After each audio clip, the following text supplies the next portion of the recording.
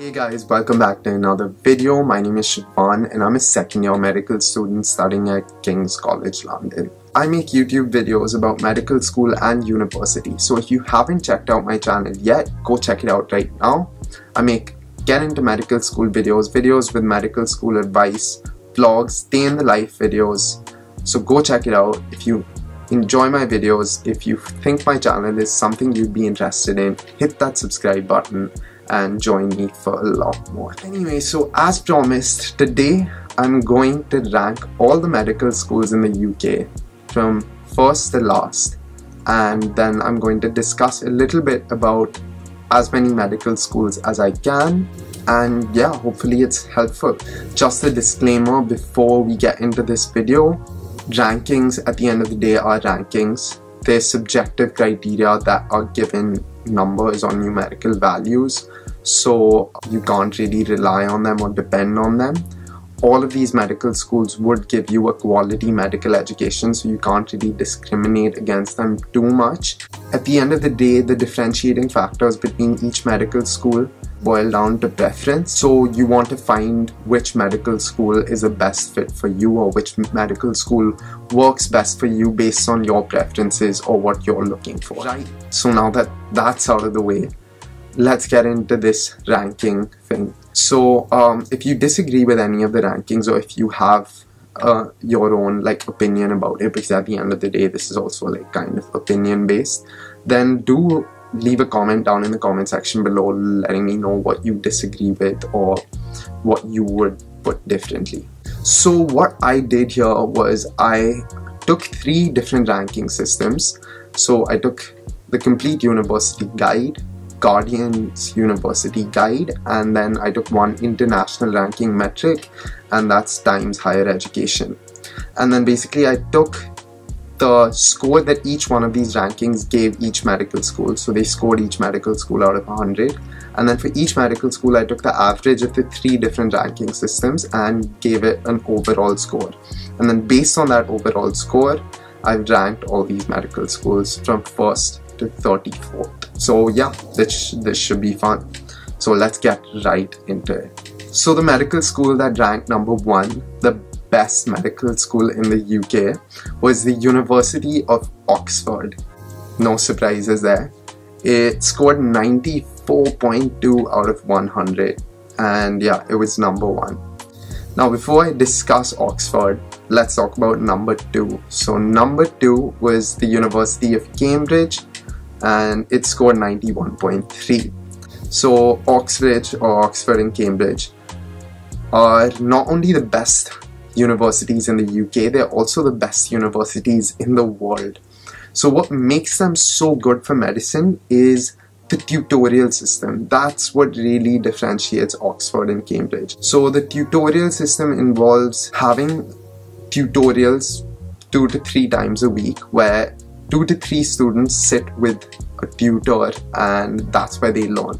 So this small group teaching, very small group teaching with an individual tutor, is what really enhances your learning. You really get a lot of individual attention, and that's something that really makes you very good in terms of your subject knowledge and your understanding of medical sciences and other things. And then the degree in Oxford and Cambridge are separated into preclinical years, 3 preclinical years, and then 3 clinical years. And in the 3 preclinical years, you basically acquire a BA in medical sciences in Oxford, and then you have an option of a couple of degrees that you can get in Cambridge. You can get a BA in microbiology and stuff like that as well in Cambridge. So yeah. So now for number 3, you have the University of Edinburgh scoring 90.5. That's pretty high. I myself got rejected from the University of Edinburgh. And at number 4, we have Imperial College London scoring 89.2 out of 100. Imperial's course is supposed to be the future of medical teaching. It has 3 stages, which is quite common for medical schools in the UK, and it has a strong emphasis on research. Now number 5 is the University of Glasgow. Glasgow, their sort of claim to fame is that they have excellent staff and they're very responsive to their medical students. That's something that's obviously really important. So that was the top 5. So you have Oxford, Cambridge, Edinburgh, Imperial, and Glasgow. At number 6 we have UCL. Now UCL, another London uni, the great thing about UCL is the diversity you get. Diverse range of hospitals and a diverse range of options when it comes to your IBSc or your intercalated BSc. You have to intercalate at UCL, and luckily you have the widest range of degrees in which you can intercalate here.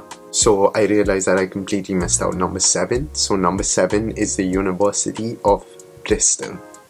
Number 7, not at number 7, and number 8 we have the University of Aberdeen. Aberdeen is a really small town, and it offers a remote and rural option for teaching. It's the only medical school that does that. And at number 9 we have my medical school, which is King's College London. Now King's College London is the largest medical school in the UK in terms of its student body size. So they take 430 medical students every year. It's a London university obviously, and it's known for its great hospitals. So it's associated with St. Thomas's, Guy's and King's College Hospital mainly. These are some of the best hospitals in the UK. At number 10 now we have Brighton and Sussex Medical School. What's great about Brighton and Sussex is that it has a really small sort of cohort size, so you get a lot of individual attention. You also get a lot of early clinical exposure at BSMS, which is again always great. Number 11 to number 15.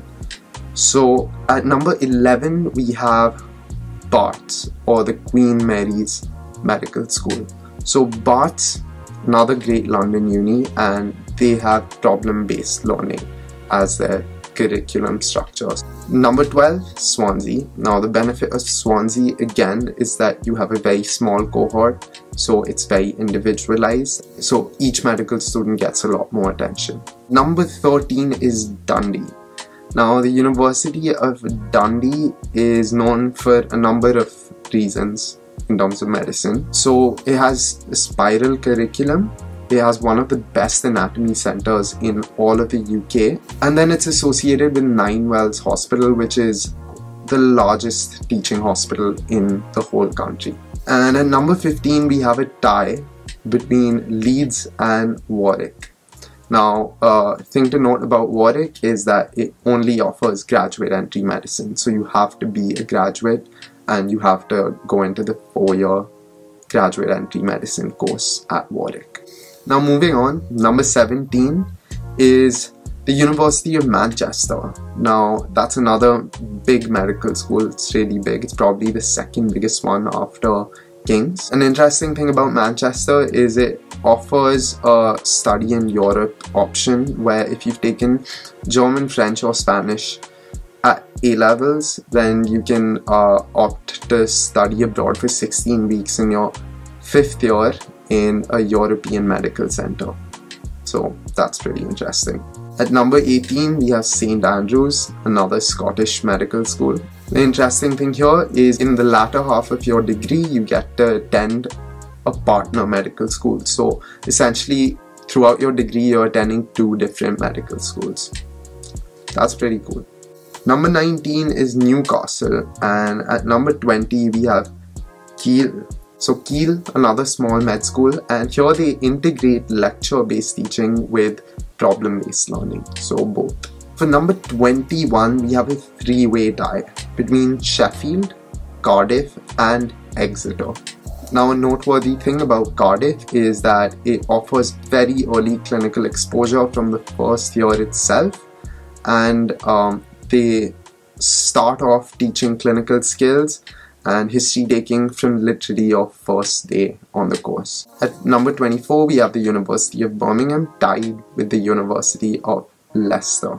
At number 26 there's Hull York Medical School, again another small school. And at number 27 we have Queen's Belfast University. This is the only one in the list in Northern Ireland. At number 28 we have Southampton. And the interesting thing about Southampton is it's one of the only universities where you can get another degree within your 5 years. You don't have to do an extra year. You can get a Bachelor of Medical Sciences within your 5 years by doing a research project or something like that. And you can do that at the University of Nottingham as well, but I'll mention that again later on. At number 29, we have Lancaster. And at number 30, we have the University of East Anglia's Medical School. So the last few medical schools. At number 31, we have the University of Nottingham. Like I mentioned earlier, the University of Nottingham and Southampton are the only two universities where you can get another degree within your 5 years, the Bachelor of Medical Sciences. In number 32, we got Plymouth. So number 33 is St. George's, another London uni. And there are a few things to note about St. George's. It's ranked first in the UK for graduate prospects. 70% of research submissions here were ranked as internationally excellent.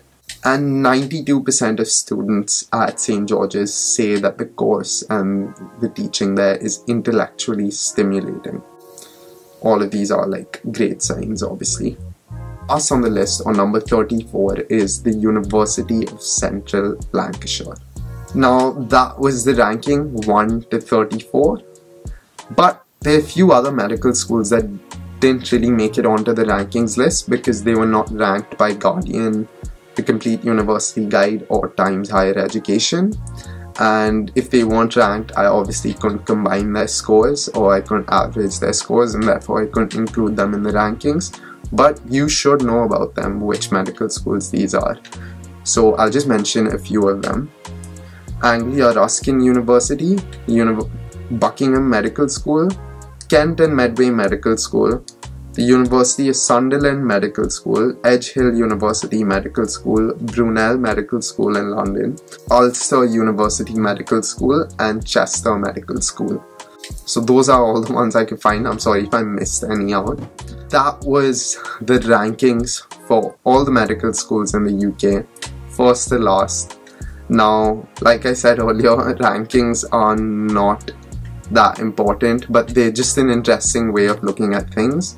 They're just seeing all these universities from one perspective, but it is interesting to look at. All of these universities have something great about them. So if you go to any of these universities, or if you're planning to go to any of these universities, doesn't matter if it's number 34 or number 1, you're going to a great medical school, so remember that. But anyway, I hope you found this video interesting. I hope it was fun to watch, and if it was, do hit that subscribe button and follow me for a lot more videos, and drop a like on this video.